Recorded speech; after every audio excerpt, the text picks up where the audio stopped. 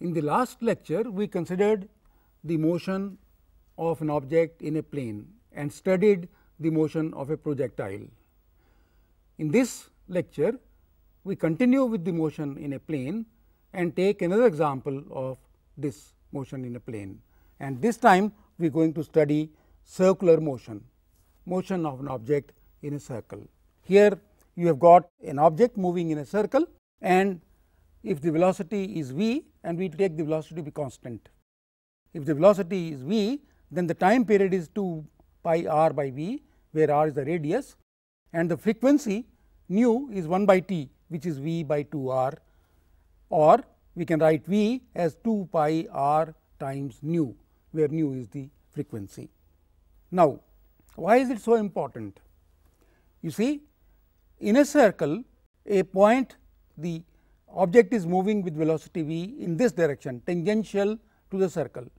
When the object is here, it is moving tangential again to the circle, but here it tends to go off the circle, here also it tends to go off the circle along the tangent. That means, there is a force which is bringing the object back to the circle, so that it keeps moving in a circle. I have shown this by these arrows. The force is along these lines. It went off the circle, but it was pulled back, and the result is that at all points it is moving with the constant velocity v on the circle of radius r. As I showed you in the last slide, this means that there is a force acting on an object which is moving in a circle, which is all the time pulling it towards the center of the circle. This force is called the centripetal force. The direction of the force keeping the body on a circular path is along the radius, because it has to pull the body towards the center, therefore, it is along the radius. But what is its magnitude? How strong is this force? To find that, let us start with this construction. We take the body to be at p, and it is moving with velocity v along the tangent. After a very short time delta t, it moves to q, but its motion is again along the tangent with velocity v, and the angle covered in this is angle theta. So, the velocity here is v at p, the velocity at q is also v, I have drawn parallel lines if you notice, and the change in velocity is delta v from the final position minus the initial position, that is the change in velocity, that is delta v. So, velocity is v here, but in the interval there is a change in velocity. You know, let me remind you that what acceleration is. Acceleration is a change with time in the magnitude or of velocity, a change with time in the direction of velocity, which we have in this case. We have the velocity in this direction, then in that direction, and the change in velocity is delta v, and therefore, delta v is acceleration. How do you find this acceleration, the magnitude of this acceleration? The magnitude of the acceleration is obviously the change in velocity delta v divided by the time taken, that is delta t. So, we shall find delta v by delta t. How do you find that? We compare this triangle OPQ with this triangle formed by velocity v and change in velocity delta v. These two triangles are similar. Just to show you that they are really similar, I have rotated this triangle, so that I have made it in the same direction as this triangle. So, you can see now that these two triangles are really similar. If they are similar, then r by v must be equal to v delta t, this is v delta t, this is delta v. So, the v delta t by delta v must be equal to r by v. R by v must be equal to delta v by q p, which is v delta t. So, this is the formula for similar triangles, and from this we can easily find delta v by delta t. The magnitude you can see easily, in fact, is v squared by r. Delta v by delta t from this equation is v squared by r. This is called the centripetal acceleration, v squared by r. In terms of the angular frequency, it can be written as omega squared r, where omega is the angular frequency of rotation. This is an important relation, and I hope you have understood how this formula is derived. If there is acceleration, there must be a force, and this acceleration, the centripetal acceleration, is along the direction to the center of the circle, and therefore, the force is also along the line joining this object with the center of the circle. And if m is the mass of the object, then the centripetal force is mv squared by r. M into v squared by r, you remember, is the centripetal acceleration, and in terms of angular frequency it is m omega squared r, and in terms of the frequency it is equal to 4 pi squared m nu squared times r, where nu is the frequency of the circular orbit. You see, I have shown you here that this force shown by red arrow is the centripetal force. It must be noted that this force comes into play as soon as a body enters a curved path. It is not necessary that body goes through a complete circle. No, as soon as it enters a curved path, the centripetal force comes into play. This is very important to remember. Students forget that it need not make a complete path, complete circular path. Why is centripetal force so important? Let us take one simple example. If the earth were stationary, what would happen? The sun would attract it and the earth would fall into the sun. Sun has such a strong gravitational field.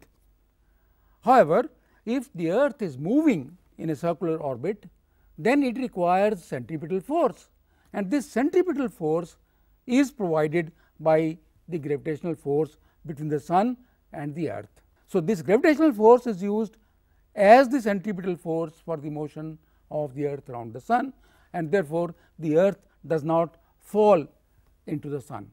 In a way, you can say that the centripetal force offsets the force of gravitation.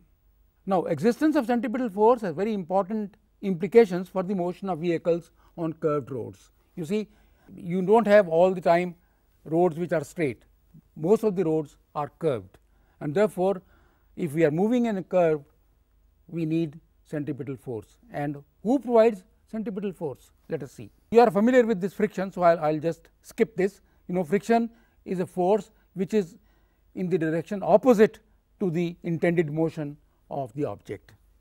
It is our experience that when force is applied on the body, it does not move initially. As we increase the applied force, the force of friction also increases in the same proportion as the applied force, and the body does not move. A stage reaches, however, when frictional force is no longer able to withstand the applied force and the body just starts to move. I show you this in a graph here. You see that the force of friction was increasing all the time, and at this point the force of friction was not, beyond this point the force of friction was not sufficient to prevent the motion of the body, and therefore, this is called the force of static friction. The maximum force required just before the body moves is called the static friction, and it is given by the coefficient mu s times n, where n is the normal reaction of the surface on which the body moves. For a static body in equilibrium on a surface, let us write the equation of equilibrium. F static maximum is mu s times n is mg, therefore, F static is nothing but mu s times mg. And remember that this F static is the maximum force. Normally, the force of friction is smaller than this, therefore, F static is always less than or equal to mu s times n. Let me remind you of your experience. If you are on a curved road driving a bike, you have to bend a little towards the inner edge of the road. Same thing happens when you are in a car or when you are on a bicycle even.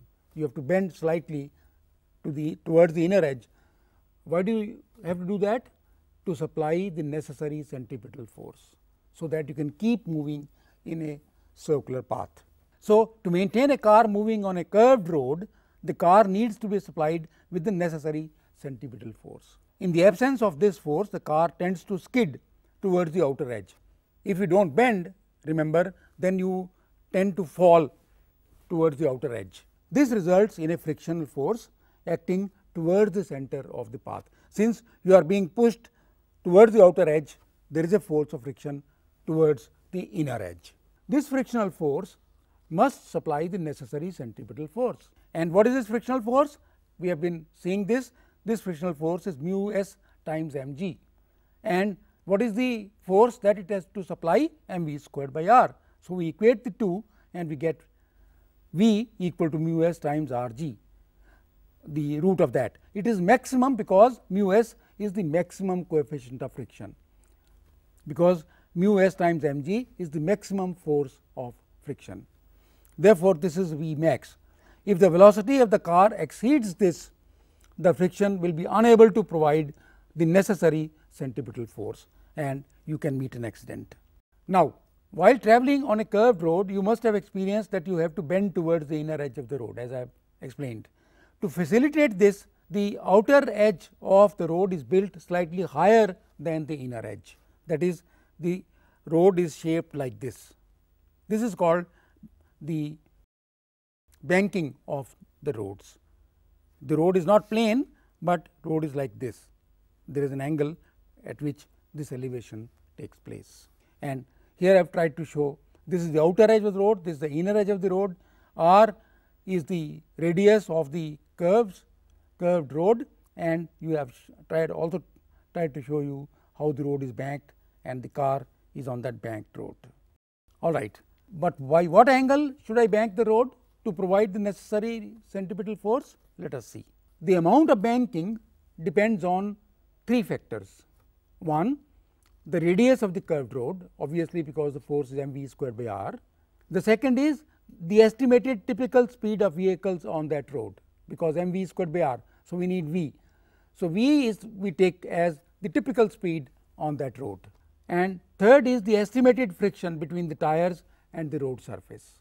What is the force of friction which the tires and the road surface provide for the motion of vehicles.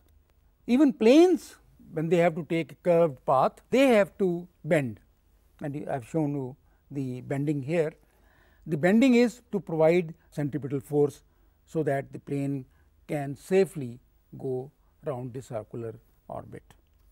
Now, let us come back to the road. I have shown you here the road which is banked at an angle theta. I can't show the car, but here is an object, and let me show you the various things. This is the normal reaction of the surface on this object, and this is the component which is perpendicular or in the vertical direction n cos theta.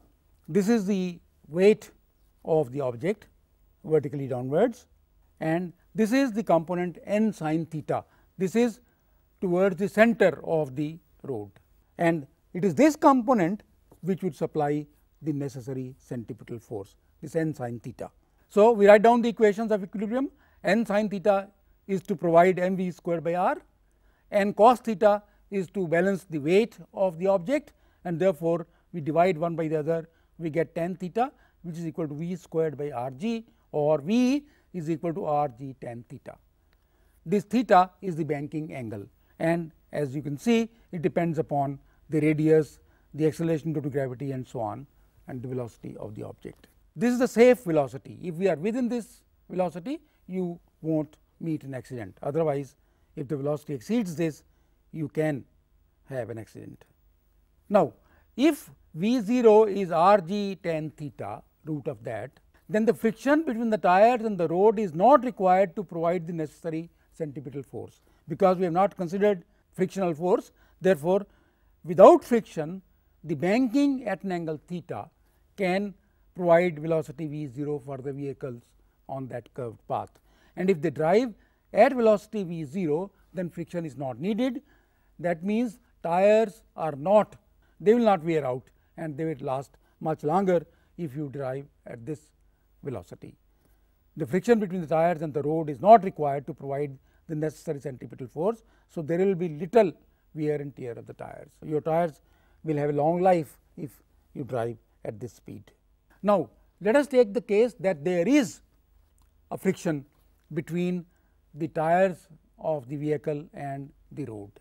You can see that we have drawn this, the normal reaction n cos theta, n sin theta, and also the weight as we did earlier, and we add to it now the frictional force, and The frictional force will have components F cos theta and F sin theta, and we collect all the components now in the vertical direction and the horizontal direction and write down the equations of equilibrium.